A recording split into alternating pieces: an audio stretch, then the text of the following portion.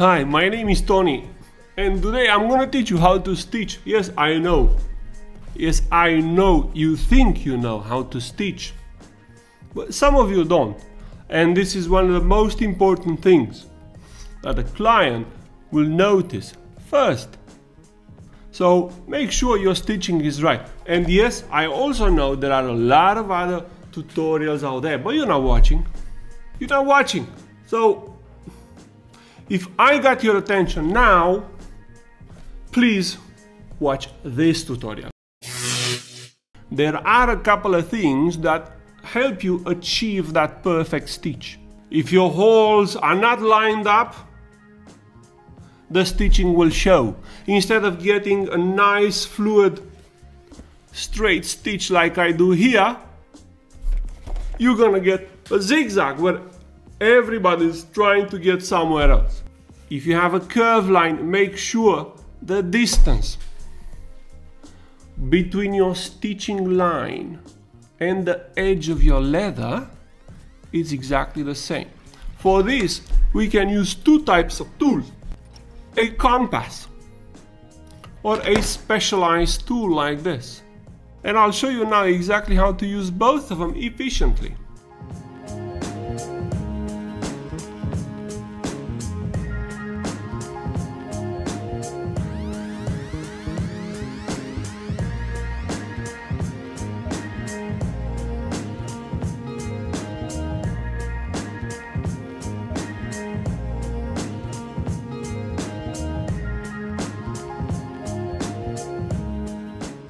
The best way to get all the holes aligned is to make use of a pre-made pattern. When you have a pattern, all the holes are already aligned. If you take your time and you punch all the holes exactly where the pattern shows it, you will have a straight line, which is what you want. The second thing you have to be careful with when you're stitching is make sure the thread follows exactly the same motion through the holes. If you started with the right going on top of the left, continue like this for the entire stitch. Pull up with your left, pull down with your right. It is very important to repeat exactly the same motion. Get into a habit of following the same movements all throughout your stitch. When you tighten the thread, make sure you use the same force. So why not use our stitching lesson to make something useful as well? This little pouch, this little pocket that you can attach to your belt, it'll make a beautiful gift. All right, you've never made anything out of leather. This is a good start. You're welcome. The pattern will be free, available to download in a link down below. I used 5 to 6 ounce vegetable tan leather for this, and I made holes with a 1.5 millimeter hole puncher, and I used waxed thread 1 millimeter thick. Also, I used exactly 3 rapid rivets.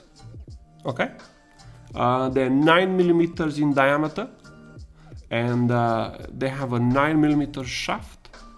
Also a 20 millimeter buckle, but if your buckle is not exactly this width, use whatever buckle you have. Doesn't matter, as long as the strap is cut to fit your particular buckle.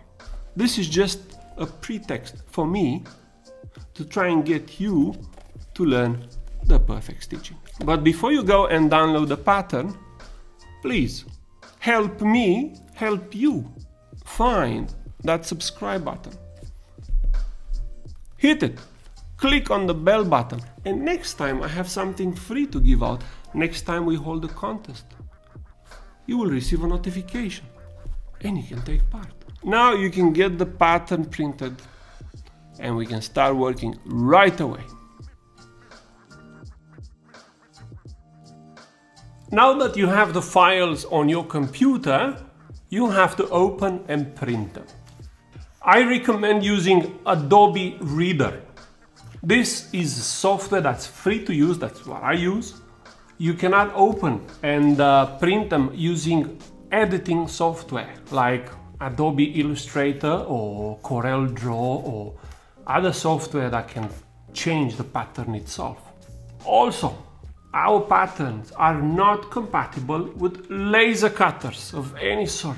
There is one setting you need to have checked when printing the pattern. Please keep actual size or print at 100%, is the same thing. The page size is A4. However, you can go ahead and choose letter or you can choose legal size, which are more popular in the US.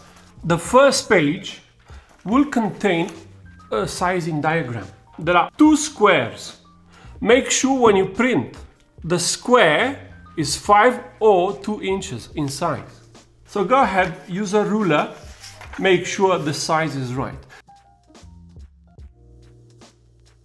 When you print the patterns, you need to cut them along the dotted line, okay? The one that has scissors. It's very important, when you put them together, both of those scissor sides match up. After we got all the patterns printed, we paste them together. And then we cut them out of the leather. You don't need to cut precisely on the black lines at this stage. Get all the pieces out of these pages. And then I'm gonna tell you next how to use these paper pieces to cut your leather. Now choose the right leather for your project and then place the paper patterns on top of the leather. Use some masking tape to hold every piece flat, completely flat on the leather. At this stage, you're ready to go ahead and punch the holes. Make sure you get all the holes, don't miss any because it'll avoid a lot of frustration later. So after you've punched all the holes, you can go ahead and cut the leather pieces out. You have to cut precisely on the black lines. Make sure the blade that you're using, whatever blade that is at the right angle, 90 degrees. At this stage, you should have every piece needed to finish your design.